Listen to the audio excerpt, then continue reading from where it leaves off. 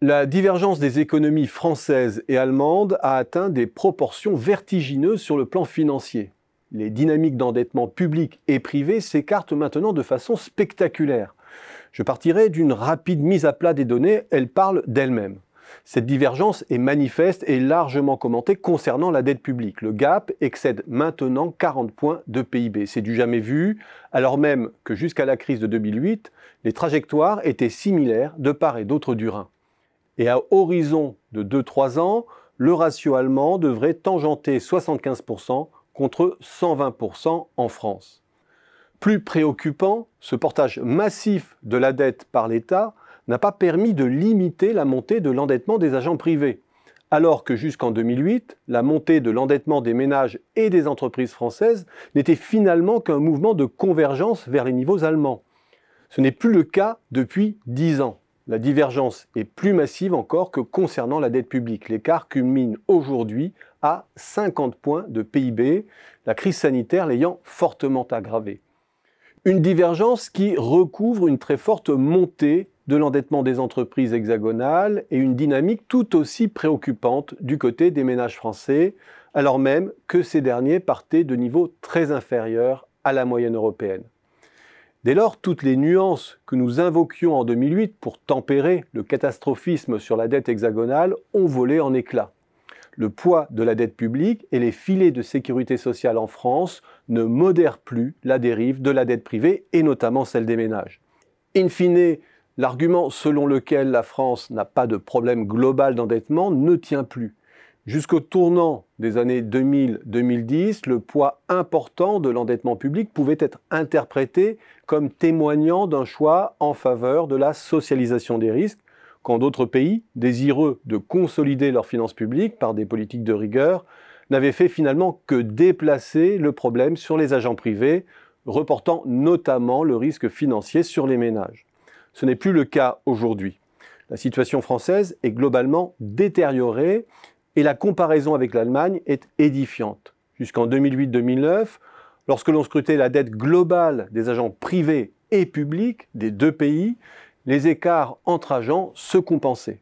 Ce diagnostic d'une hétérogénéité de la structure d'endettement entre France et Allemagne laisse la place aujourd'hui à celui d'une divergence d'ampleur considérable, puisque lorsque l'on agrège la dette financière brute de l'État, des entreprises et des ménages, presque 100 points de PIB séparent maintenant les deux pays.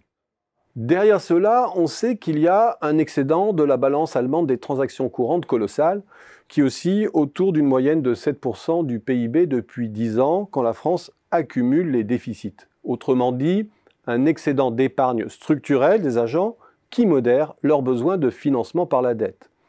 Et si je remonte encore un peu plus au cœur de cette divergence, je retombe sur la surpondération de l'industrie allemande exportatrice que nous avons maintes fois commenté. Et in fine, les transferts de revenus que l'Allemagne refuse au plan européen s'opèrent via les marchés de capitaux, maintenant un semblant de cohésion, mais menaçant la soutenabilité financière de la zone. Pourtant, cette hétérogénéité sectorielle entre France et Allemagne n'est pas nouvelle.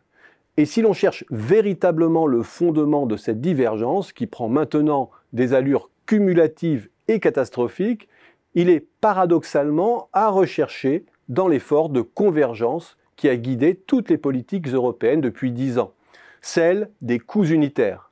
Cette dernière a bien été opérée, elle est manifeste entre la France et l'Allemagne. La dévaluation salariale qui sous-tend cette convergence des coûts a été présentée comme la clé de tout, le remède qui permettrait de rétablir les grands équilibres réels au plan européen et qui remettrait en selle la croissance des pays les moins compétitifs. Or, que voit-on? À une divergence s'est substituée une autre. L'Allemagne demeure le pivot industriel européen, la base productive française a continué de s'affaiblir, la base fiscale sous le coup de la rigueur n'a cessé elle aussi de s'étioler, et la dette a métastasé, se diffusant à l'ensemble des agents publics comme privés. Et finalement, la France, à son corps défendant, est bel et bien devenue ce champion du Club Med qu'elle se défendait d'être au moment de la crise des subprimes. L'affichage réformateur pro-offre des années Hollande et plus encore Macron n'y auront rien fait, si ce n'est précipiter le mouvement. Avec en bout de chaîne un couple franco-allemand qui se bâtit sur la complémentarité du créancier et du débiteur et tout ce que cela induit en termes de défiance, d'ingérence et de tutélisation politique. Autrement dit, un couple plus que jamais asymétrique, de nuisances réciproques et qui peine de plus en plus, au-delà de l'urgence, à parler d'une seule voix.